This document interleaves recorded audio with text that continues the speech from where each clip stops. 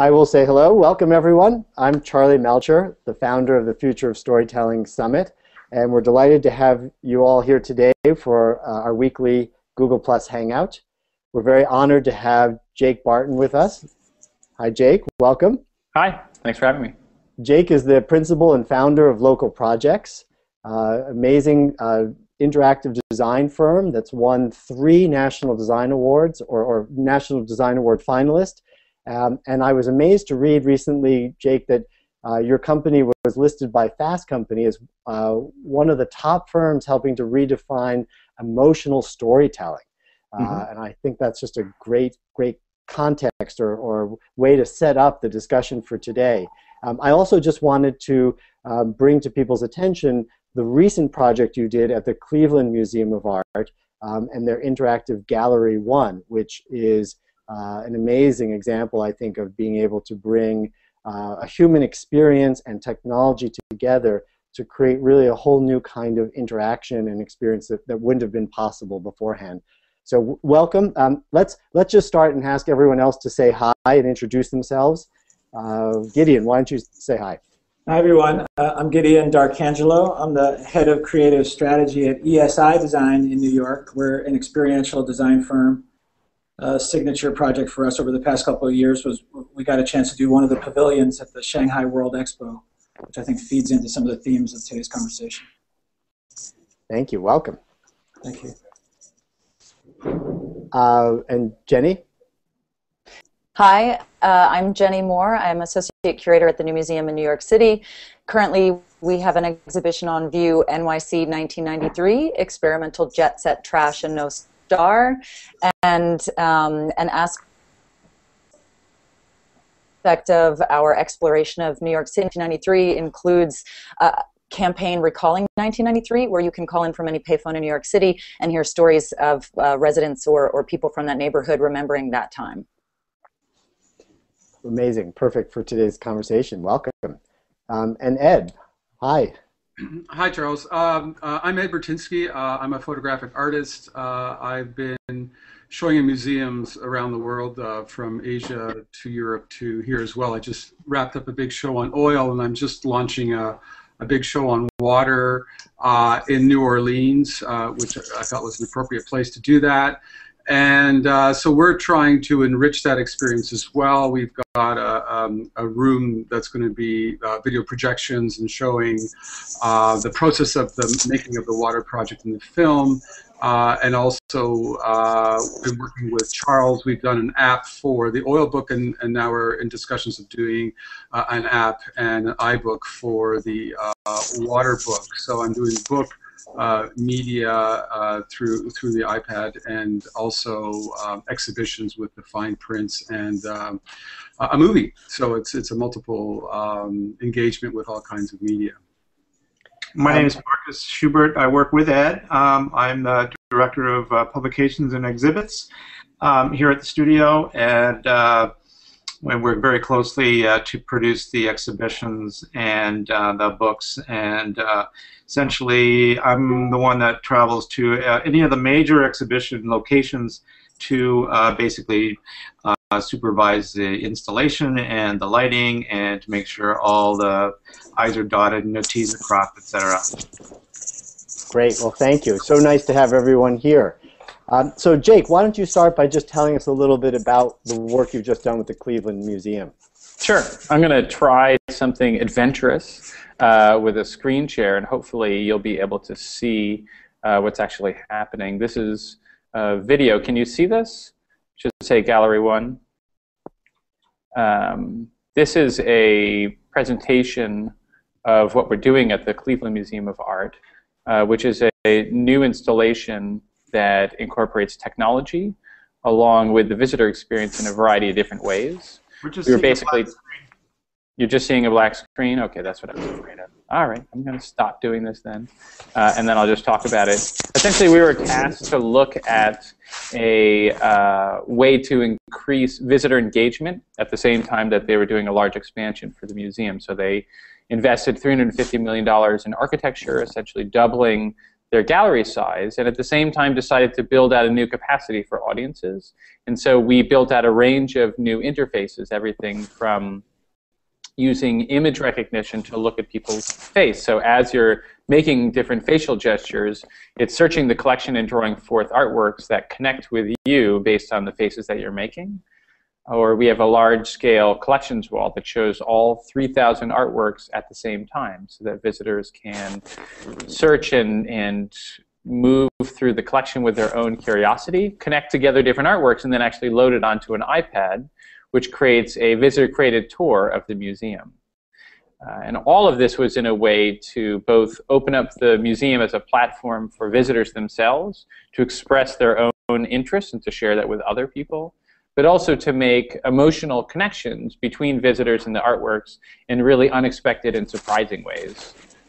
We have, for example, we talked for a long time with the curators about the ways in which figurative sculpture, so the actual body posing within figurative sculpture, is a large part of the artwork. People just think about the actual sculpting process as the main artistic expression. But we thought it was amazing the fact that you're in front of these bodies that are much like your body, and actually people have essentially been representing other people since the beginning of art itself. That's the first thing that we drew when we could draw things, is other people. And so we have this body detection application that allows people to essentially pose like figurative sculptures and be connected directly with them and actually be rated on how closely they're able to mimic the sculptures themselves, therefore almost embodying these physical bodies of other humans from past years and decades and centuries even. So that's a really brief overview in terms of the Cleveland Museum of Art. And I think, for us at least, it was really important, and I'm super interested to hear what everyone had to say in this topic, to really focus the experience on the experience and on the humanity and on the ideas that the artists, as well as the audience, are really putting forward. So much of technology these days is presented to people, marketed to audiences, really as technology for technology's sake. It can create marketing, it can create buzz. But I think to really sustain any product or technology, whether it's an iPhone or whether it is something in a museum experience, it really needs to actually deliver some type of a value in human connection. In the case of artworks and storytelling, in getting deeper into the artist's vision, into the process of making things, and into understanding the nature of the artwork and the human experience itself. So with that, I'd love to hear what other people have been either seeing or experiencing in terms of these different approaches. I know that the new museum, for example, has had a really interesting approach to embedding narratives within the urban landscape, within the payphones themselves. I don't know if you wanted to talk a little bit about that, Jenny. Sure. I mean, that idea very much came out of the exhibition itself, which was, we decided to look back at the 90s. There's a group of 4 curators, Massimiliano Gioni, Gary Carrion-Moriari, Margot Norton, and myself, who were considering art of the 90s. And we kind of honed in rather quickly on the year 1993 as being formative for a number of reasons.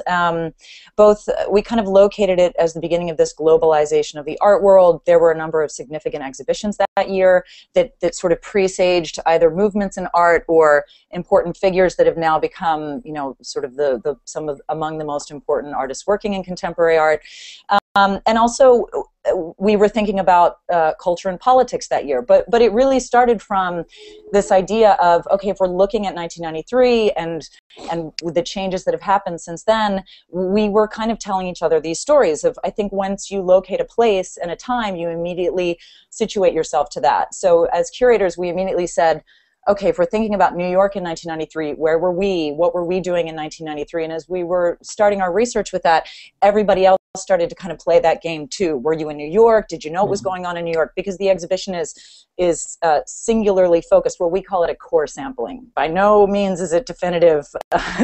We would never declare that, but a core sampling of artwork made or exhibited in New York in 1993. But when people look back, because it is 20 years, which is also an interesting time. It's a living history. You know, it's close enough that I think all of us remember 1993, but you know, 20 years is a history, but we all started playing that game of where was I, what was I doing, was that in 1993, was that movie in 93, was that album in 93, and that became a really important part of our experience in terms of the research. And then as we sort of branched out and we're talking with artists or critics or curators, everybody started playing that game and locating themselves, even if they weren't in New York in 1993, this idea of that was the last great gritty period of New York City. That was the year that Giuliani was elected. And I think we can all say that that's very much changed the physical, the economic, the cultural landscape of the city. And so an aspect of that, working with Droga 5, that we work with in terms of our exhibitions and advertising campaigns, are different ways to kind of bring you know, the visitor or people, you know, to give them access to the exhibition. We brought it out into the streets, and so we've activated every payphone in New York City. So if you pick it up and you call the number 1-855-4-1993, you hear a story being told of someone who lives in that neighborhood or lived in that neighborhood in 1993, or their reflection of that time. And it's been extraordinary in terms of this, you know, collective imagining of a city that, if you're calling from the payphone, you're in New York City, and what, you know, that street corner looked like 20 years ago, what that person was doing 20 years ago. You know, there's one about the meatpacking district and the smell, literally, of like the blood and the meat in the streets. So it's been a really incredible way of people engaging with a time and a place, but always coming, we hope, coming back to the experience of the art made at that time, which is what's on view at the new museum. So it's been an interesting threading together of people relating to something. I mean, for the new museum, it is always very much about the primary experience of the art. But since it is a show about New York and the culture and the fabric of the city, how could we, in some ways, engage the city, you know, literally within the experience of the exhibition? And so it's become a really dynamic interchange in terms of you know, people thinking back to a time and then coming to a place and looking at art from that time. It's been a really dynamic exchange. Super interesting. I'm wondering because that idea of layering context around the work itself, I feel, is a deep and arguably controversial way that museums are thinking about displaying work, meaning we're now doing work, we're engaged with SF MoMA, and the capacity to show context around the artworks is really a challenging point of conversation, both with the curators and with the artists themselves, because obviously, particularly in terms of modern art, the artwork is the experience. So putting experience around that experience can oftentimes be a challenge from the curator standpoint, maybe from the artist standpoint, and maybe from the visitor standpoint as well. I was wondering, you know, Ed, if you could maybe talk a little bit about your work and how you see interpretation working as an experience, and how people looking at your artworks can get deeper into the subject material either before or after actually viewing the artworks and the exhibitions themselves. If I can just jump in and add to that before, Ed, before you respond, you know, one of the things that I find so amazing about both examples of museum design or exhibition design that you've both described is that you really let the museum goer become a participant in making this art, in having some experience of understanding through their own physical interaction with the experience. And so I wonder, Ed, it's another way of framing the question, Jake, that you just put, which is, are you comfortable as an artist letting the audience really participate and in a way be part of the act of creation of their own experience with your art? Well, I mean, I think what I do, you know, falls more within kind of the traditional exhibition of an artist, or like in my case, a photographer's work, where I create a, you know, like in the case of, for instance, the Corcoran Oil Show, you know, I create a body of work of, you know, 55, 60 images. They're sequenced, they're lit. You go from one room to another. There's a progression of ideas. There's an arc, you know, so that's built. So at at the end of the show, what we're hoping is that the cumulative effect of all these images and the presence, and being the presence of these images, which is very different than all other forms of seeing the work, whether it's through the web or my webpage or on the web or through a book or in a movie. These are all mediated experiences of the actual work. So I'm making things that I want people to stand in front of, the actual object, the photograph itself. So, for me, that's an important experience that I'm working towards. That's the stage to which I work to, is the print, how it's lit, and the viewer, and how they receive that print. So that's the primary thing that I'm delivering through the museum experience. Other contextual things that I try to build in is actually the choice of where I show and open the work up. For instance, the Corcoran was, you could see the White House from the Corcoran Gallery. When they asked me, did I want to do a show with them, I said I want to do a show on oil, because that building over there, the White House, has more to do with the flow of oil around the planet than any other building in the world. So to have that, I didn't plan on doing an oil show. It happened because of the context of the museum across the street. When I wanted to do a show on water, which other city other than New Orleans has had a profound relationship with water in many ways, whether it's the oil spill or whether it's Katrina, and it's a city recovering from the effects of water, and to have an exhibition start off there, again, sets the kind of the ethos of the project, the kind of looking deeply into the substance that we've inherited on the planet called water, and where's the right place for it, which adds a layer of context that isn't necessarily interactive, but it's meaningful to the people who are in that city and who do understand, how deeply the subjects that I'm working are connected to their cities. Also, I guess. Sorry, go ahead. Just in terms of interactive aspects to these exhibitions, we've worked with Charlie to develop an app for the oil, but it's more like an e-book, a version of the oil book, which has a lot of fairly rich extras to it, like Ed going through the exhibition, and so videotaped Ed, speaking about the exhibition, speaking directly about certain images and his process, and as well audio portions, interactive maps, things that people could access in the gallery situation from iPads. So, for instance, in London, I think there was 4 or 5 iPads in a sort of separate gallery where people could go and, in fact, interact with the larger story, the larger context, the texts and the audio portions directly while they were in the exhibition. In terms of interactivity, that's about as far as we've gone. The water show is also going to have a separate gallery, essentially, that will show a process, a screening of film about the process of putting a big exhibition like this together. So it is travels with Jennifer Baishwal while he's co-directing this water film, which is a documentary film about this project. There's all kinds of footage that's going to be used and cut together so that, in fact, you'll be able to, as an audience member, kind of see Ed at work behind the scenes. But over and above that, in terms of interactivity, I don't think that we've really explored the kinds of things that you all are addressing, which may or may not be something that we could look at some point. But well, yeah.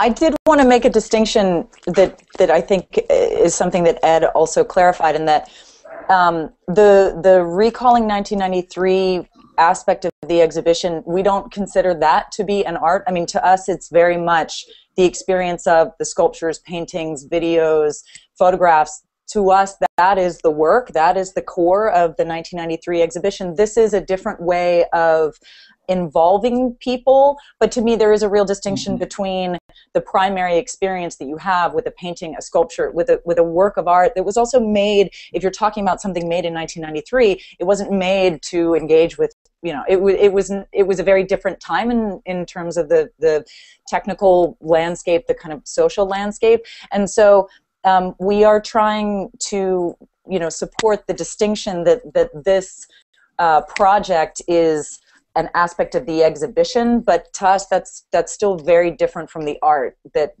the exhibition is offering, showing to the audience. So I think, if I may say with Ed, it was this distinction of, there is a very different experience that you have with art, and then you have this other kind of experience that can thread into it. But for us, it is important that an artist didn't make this recalling 1993, but it's a way to open up other areas of experience in terms of what the show does. So to us, there is a real distinction there.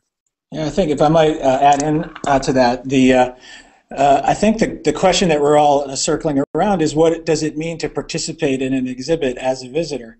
And I liked, Jake, one of the things you said about the Cleveland Museum, somewhere about it not be about interacting with the interactive, but that the interactive was a facilitator to help you see the work more deeply, or something along those lines, and that it was a facilitator for participation.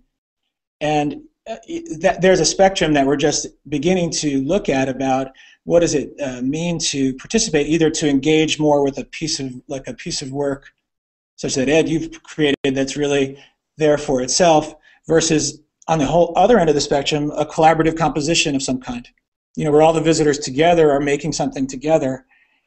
That's really where our work at ESI Design has been focused on, is how can we get people in a group together to make something together, and that's a whole other level of participation and interaction, which opens up a whole slew of issues. In the art museum, it may not be the most appropriate place for that, but in perhaps a science museum or on another theme. The Shanghai Pavilion that I was referring to earlier, the whole theme of the expo was how can we imagine a better city and a future? So our approach to that was to try to create ways which a group of people collaboratively could envision that together, and that was the message.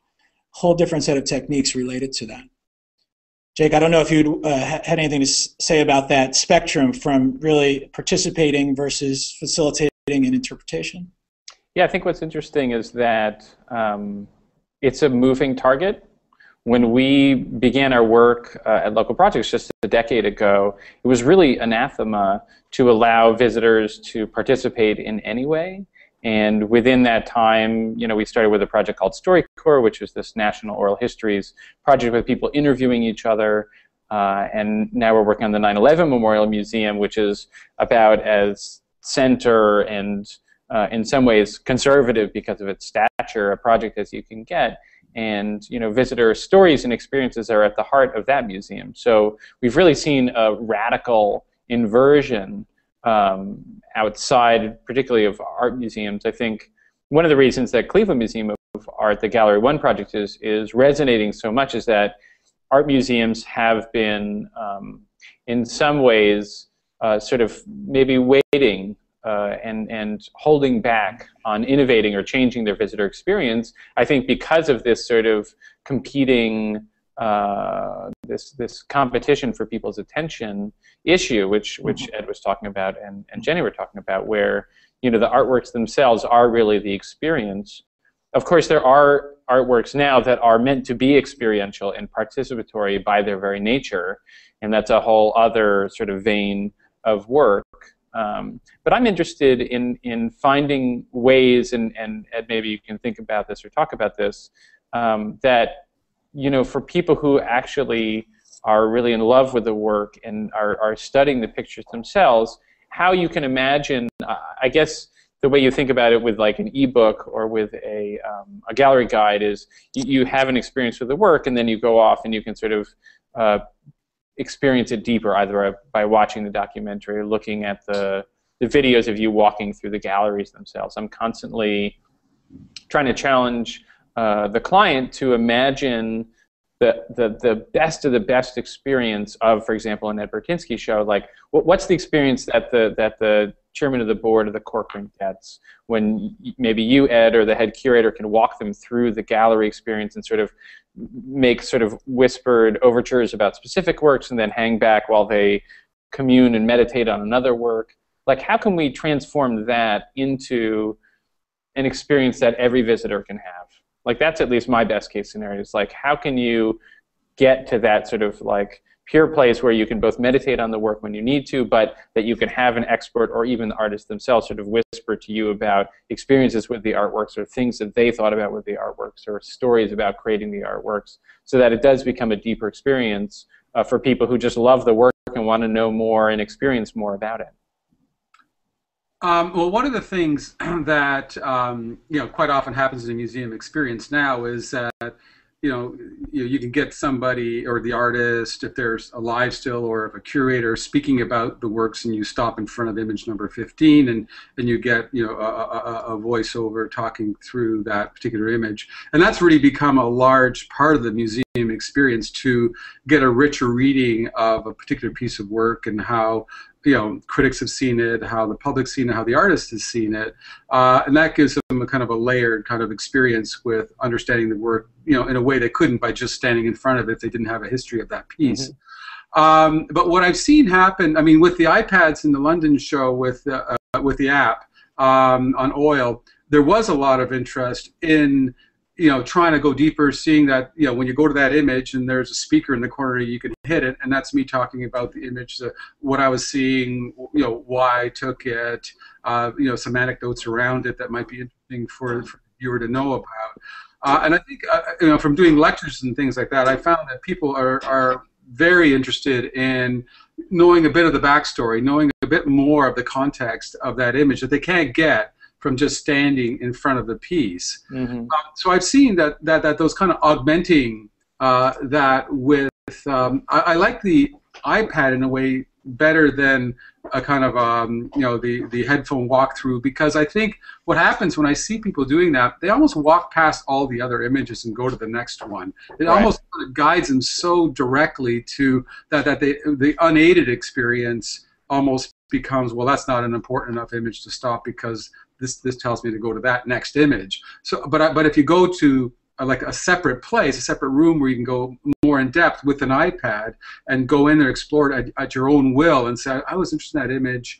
Let me see what it has to say about that. I think that also may be more enriching and a little bit less intrusive in terms of how you experience the whole show. It doesn't put that hierarchy within the show itself. The other thing I've seen, some of the oil show, it's traveled to about 12 locations, and they've also engaged children. So there have been rooms along the side where, in the oil show there was a whole thing on recycling. So they had all kinds of tin cans and things, and they would bring kids and little camps in there to work with those materials. They could take pictures of them and put them together, make sculptures out of them, do different things with something for kids to kind of riff off of the work and do something that's kind of fun using materials that would normally be seen as waste material. I've seen other places where they've asked the question, can you see our world without oil? What do you think? And then people would put yellow Post-it notes, and there'd be a whole wall of people's comments about, well, can I imagine a world without oil? And that kind of, getting the viewer to experience the show at the end, to reflect on it, and then you can see what other people have said about our world with or without oil. So that's another way to kind of, in a way, without forcing it's a voluntary gesture. It's not forcing the viewer into something that they may feel uncomfortable with doing, but if they feel they have something to say, there's a format for them to say it as well. That's great. And do you feel like that works particularly with your work because it is socially engaged and because you're trying to maybe even ask that same question with the work, and then you can explicitly ask visitors that question at the end?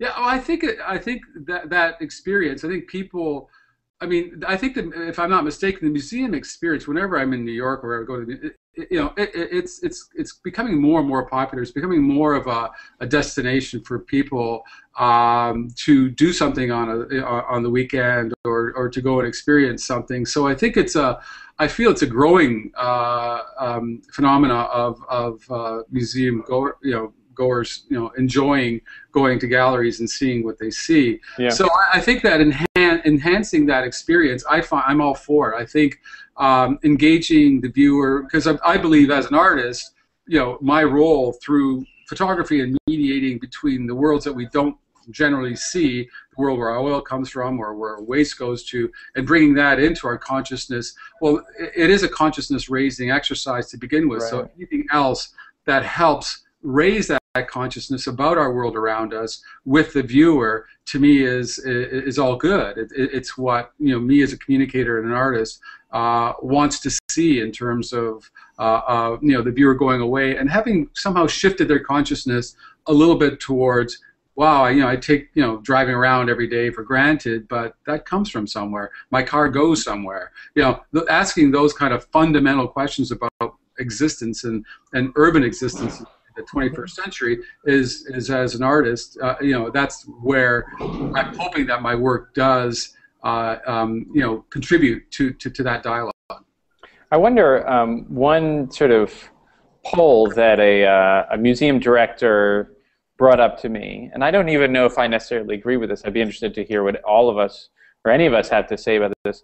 He was talking, it was sort of a list of words and aspirations for a project, and two that we had next to each other. One was entertaining, and another was challenging. And he said, I don't know if you can actually have those two things fit together, one to the next. He felt like those were actually in conflict. I have my own opinions, but I'd love to hear what people think about that, because it's really at the heart of what you were saying, that you have these things that are challenges, but you can't necessarily put giant blocks of didactic either text or material that will make people recoil. So how do we find that balance between those two things, and are they necessarily in conflict? Yeah, I'll speak to that, Jake. You know, I think that of course I don't see them in conflict, because but I think that there's a different word in between those two, which is more about engagement. And so that when you're faced with a challenge, you need some kind of handle.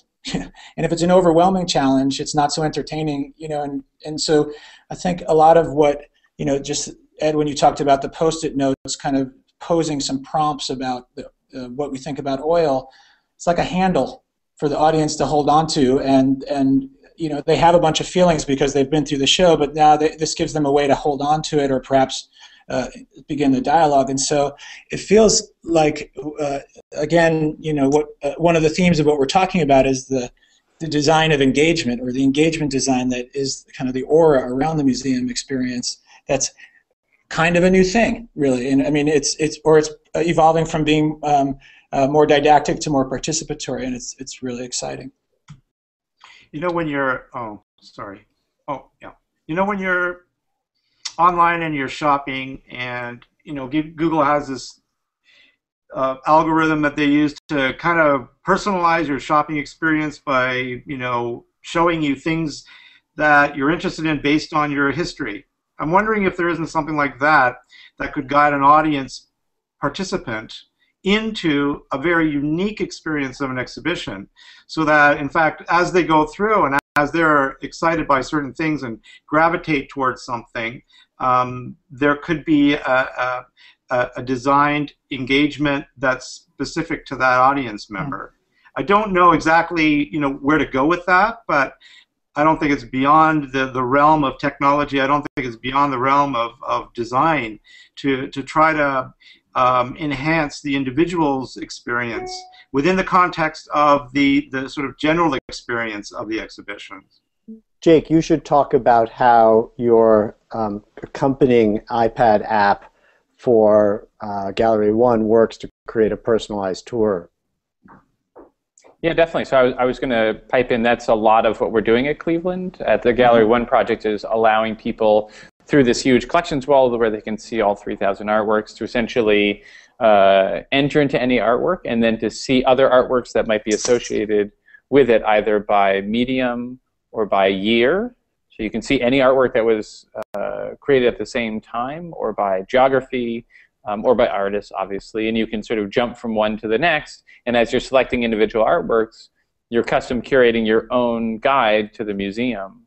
And I think one of the things that the wall does really well is create this cross-section of all these different artworks on a visual level. So it has a really powerful leveling effect, and particularly in an encyclopedic museum like the Cleveland Museum of Art, so much of the collection will never be seen by visitors because they'll go to what they're familiar with. They'll go to Impressionism, or maybe you know, one corner of Asian art. But there's always going to be a lot of that museum that people don't necessarily think that they're interested in.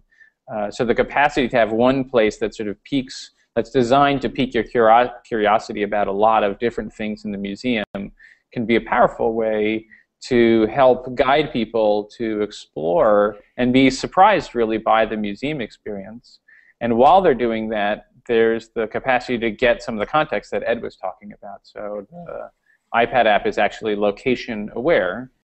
So it allows you to just click on a button called Near You Now, and it'll just show you the artworks that are around you and information about them. Or you can also hold up the iPad and use an image recognition algorithm to scan an artwork in front of you, and it'll literally point out hotspots on the painting that are of interest.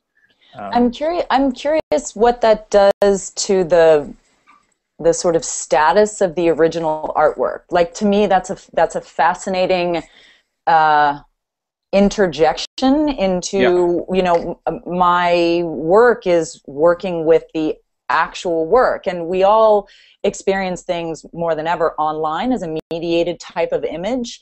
And at the New Museum, we actually have on our website a first look online. That is work that is created specifically for that platform. But to me, I wonder what that does to our experience of the object and the status of the object, the kind of, you know, the classic like aura of the object of art. You know, are we try very hard at the New Museum to give information, but in terms of the work, but not to direct people onto what it means, although we try and in some ways shape an experience of some way, and that, you know, exhibition design helps you walk through an exhibition a certain way. You know, work two pieces together literally on a wall, they created a dialogue with one another. You know, there are very traditional or non-traditional ways that you can create a story and use the objects or let them tell that story for you. But to me, I'm very curious as to, I know this is the way we are going in terms of how we in terms of our relationship with images, but to me, I haven't been able to answer this question myself in terms of what does that do to the thing that a person has made that communicates in a way as a physical interaction with me, as I see it, as I experience it, that's very different than if I'm looking at it online. And you know, scale, you don't have, you have a scale gets lost, a certain kind of presence gets lost. And I'm very curious, basically, because I think that's the way we're moving. But what does that do to work that wasn't made for that purpose? And so then what are we offering people in terms of an engagement with an artwork? Yeah. I mean, I think that from my standpoint, I'm super interested to hear what everyone has to say. Kind of 2 points. One is that I think you know, artworks themselves have lots of different ways that you can see them, and definitely when you get into conceptual art, the physicality of the artwork is actually the least important or interesting part of it sometimes. And especially also when you get into media arts, the envelope, the physicality of it is really mutable depending on where it's being presented.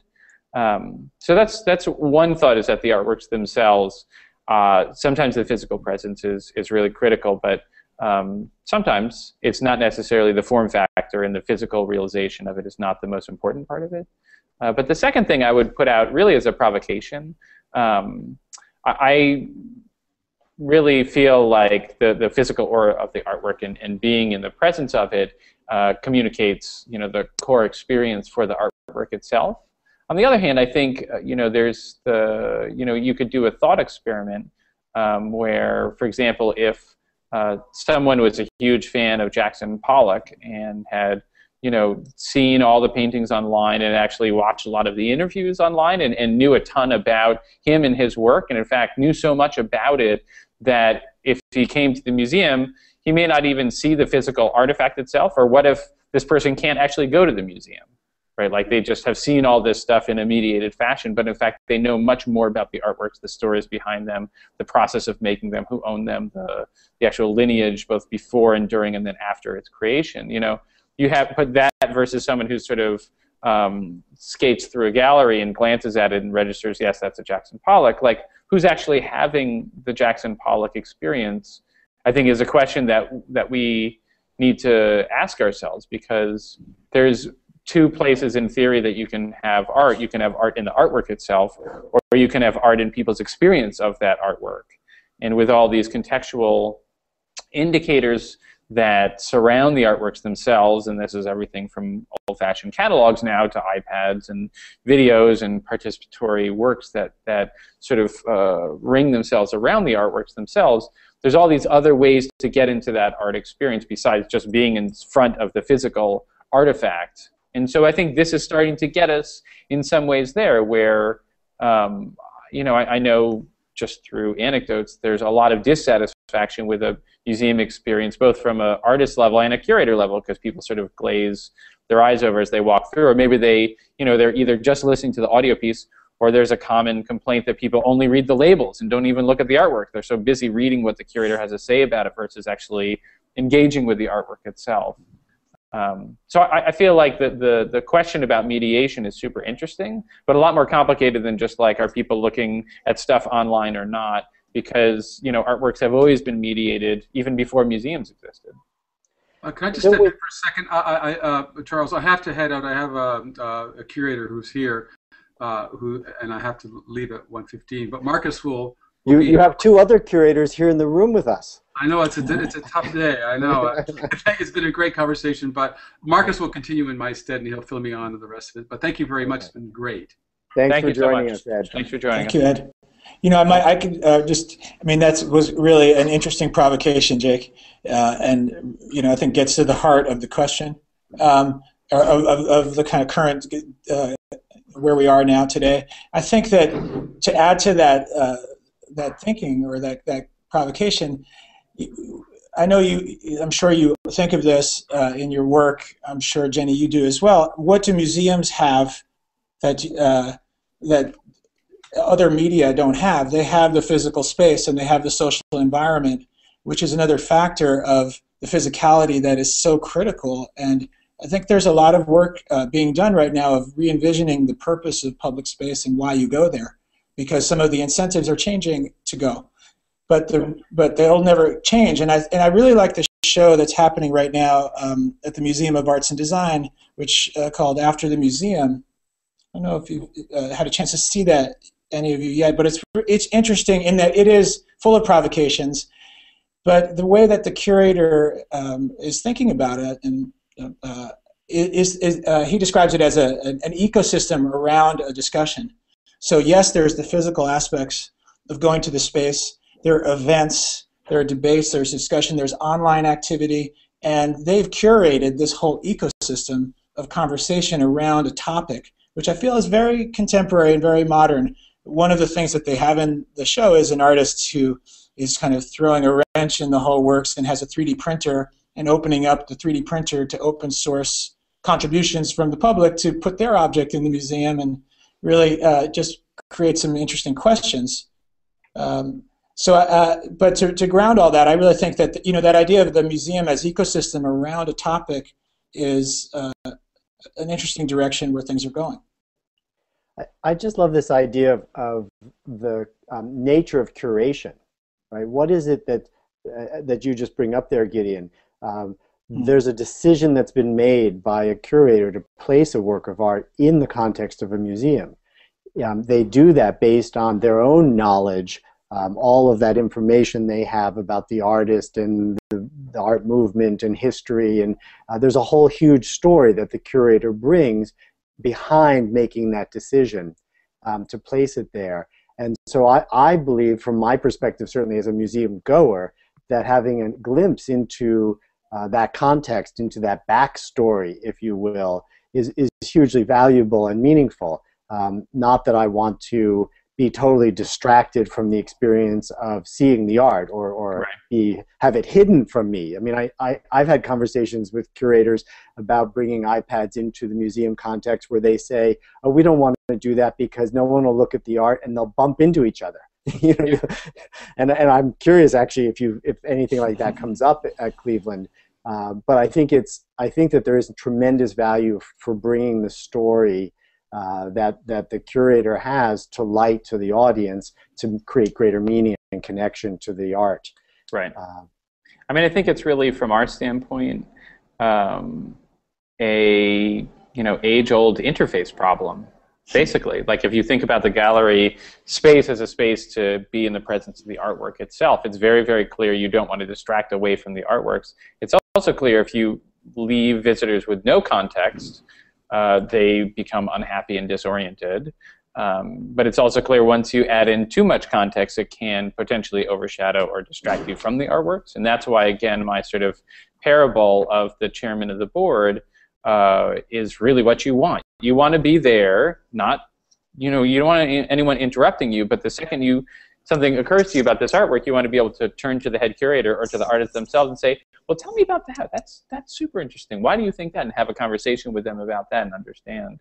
That is a very, very, rarefied experience, but in our work, we're trying to build interfaces that allow you to do just that, so that, there are museums that are being evolved that have no labels, where everything is location aware, where you just are in the presence of the artworks as visual experiences themselves, and in some ways it does demand that you engage with the artworks even more, because there's nothing to label it until you ask and say, well, tell me more about that, and then you can find out more about that, but you haven't prejudged, and in some ways, the more idiosyncratic the organization of a museum, the more engaged the visitors are, in the same way that if you're walking through a well-trodden commute to work, you're not noticing the different signposts or the different things that surround you. But if the first time you walk through a special part of a city, or you're taking a hike through a forest, you have heightened senses and awareness.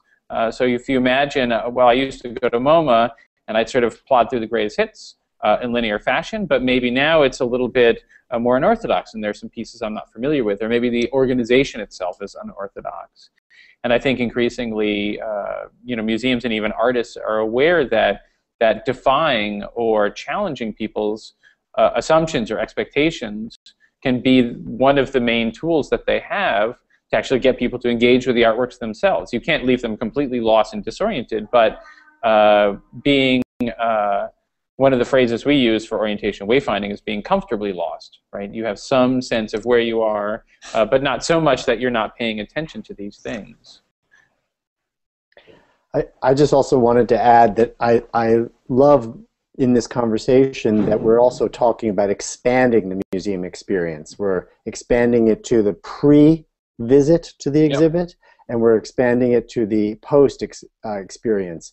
So the phone calls and having every payphone in the city be, in effect, an invitation to come to that exhibit is I think, brilliant.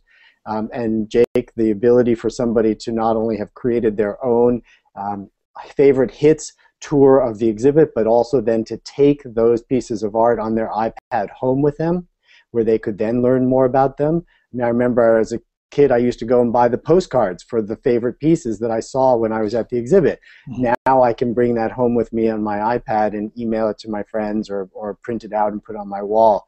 So I just think or I'd like to have other people's thoughts about this idea of the museum experience as this continuum of pre and post experience. Well, just speaking from our point of view, we found that because of if you guys recall the Manufactured Landscapes film, mm-hmm. the one that kind of traces Ed's trip through China, we found that there was a fairly strong audience reaction, both from people who went to see the film before seeing Ed's work, of the China work and the oil show, and also people who had seen that and then seen the film afterwards. The audience reaction was pretty strong because they began to start making connections between the process that the artist goes through to get what he has to do to mm-hmm. put his camera down in front of something, and how difficult that is, the kind of research that's involved, kind of negotiations that's involved, kind of costs that are involved, kind of team that's involved. Essentially, people don't see all that stuff. So we found that the reaction was extremely positive for the most part, and somehow also I find a bit demystifying. So that in a sense that the more the audience knows about how things get done, the more they're intelligent about the process, but also how I think in some cases it kind of robs the image of something. It kind of informs the image with so much stuff, that there's less and less room for the audience to imagine something that's going on there. And so, you know, it's a double-edged sword, really. Don't you think, Marcus, that might be based on personality type? Again, the type of visitor, I think I would always be the person who would always want to see the How They Did It movie, and it would make it even better. You know, and then I think another personality type coming to the museum would have that other feeling of it actually detracts from that. And so maybe what we're talking about is a range of. But then what you're alluding to though is the individual again, right? And how the individual in every case responds differently to all this stimulus and how they pack it all together. And I think it's interesting. I'm not saying one's good, one's bad. I'm just saying those are the dynamics and the range of things involved in the audience experience of the artwork, right? I think they get closer to the thought processes of the artist in ways that just seeing an artwork doesn't allow them access to. I think that's kind of where you guys are heading, and I think it's a really good idea. Open it up to bigger constituent elements about the process of making art and experiencing it. And I guess does that go to the example that Jake was giving of, you know, the chairman or the president of the board who has access to the work and experience of the work when the artist does the VIP walkthrough? Is this a way to democratize the process in a way you're opening up so everyone has access to this information? Does that empower them? Yes. I also feel like, again, is there something about the demystification, but then somebody always has the choice to watch it or not, or to, I mean, I watch people move through the exhibition. There are people who don't read any labels, and there are people who obsessively read every single label. So in a way, I think we can leave it to the audience that they can make the decisions of how much information they want, and we are the ones that can empower them by giving them that information. How they choose to use it is up to them. But it is a tricky. Also, it's funny, I often have these conversations with artists and they tell me, I really want to slow the viewer down. You know, walking through a space, I want them to take the time with my work. And I see it happen every time I try and delicately explain that I've never seen a painting slow somebody down as much as I've seen a moving image. Whether it is a video piece or whether it is an interfacing application, we are trained now to spend more time because a progression of images creates a narrative, and we want to see where that narrative arc is going to go. And so I'm always trying to explain that I don't think I've ever seen anybody stop someone in their track. It's a personal experience, but as we try and figure out a way to bring technology and a certain kind of interface that we've become very used to, and in a way, addicted to or dependent upon, how that can compare or compete or support something that doesn't have that capacity or that function. It's a very interesting, I'm lucky to be able to spend a lot of time in a space with a variety of visual information, and to see how people, as we all do, it seems, to see how they navigate that, and how do we, as curators, and I think it's also interesting the evolution of the word curator, because it's used in so many different platforms. It's also become another tool of empowerment, that you can curate your music selection, you can curate your design selection. It's also become more democratized. Thank goodness it doesn't have such an elitist connotation as it once did. But I wonder, that interface is an interesting dynamic, and I think watching people try and figure out their relationship to it is it's new, it's kind of uncharted territory. Well, this is kind of like going to a salad bar, having to make decisions about how much can you put on your plate and what you're going to enjoy the most and which one you want to eat first, and it's that kind of, I think there's all these options, right? And I think what you're discussing too, Jake, is options and building options into the experience of the audience that's going to pay attention to some artist's work. And the options can be inside the museum, can be outside the museum, can be in many different, built in many different ways. Yeah, no, I think that's exactly right. Just wrap up, I see that we're almost out of time. I think it's been amazing to hear everyone's different points of view on this. I think one sort of parting thought in terms of synthesizing these pieces together is this idea about engagement. I mean, one thing that is clear is that in the great scheme of things, we're at a time where we've gone from, information scarcity, not enough books, to a time of great surplus. And so how we can offer that information and engagement to people around the artworks themselves. I thought the point about sometimes you can either over-explain or demystify an image that can be counterproductive is a really good point to keep in mind as well. And all of these, as Jenny was saying, are in some ways an interface question. How can you offer these different options while still keeping that primary experience of meditating with the artwork itself intact? That's the brass ring for all of us as we move forward. Well, thank you, Jake. That's a great place for us to close up. I want to thank everyone for participating today. This was really an amazing conversation. I know personally I'm going to take away a number of postcards from this discussion. And I thank you and hope that you'll all come join us on our weekly conversations and at the Future of Storytelling this October when we'll have the live event again here in New York. So again, thank you so much for being here with us today. Really enjoyed the conversation and look forward to seeing you all again very soon. Thanks again. Thanks, Charlie. See you soon. Bye-bye. Bye-bye.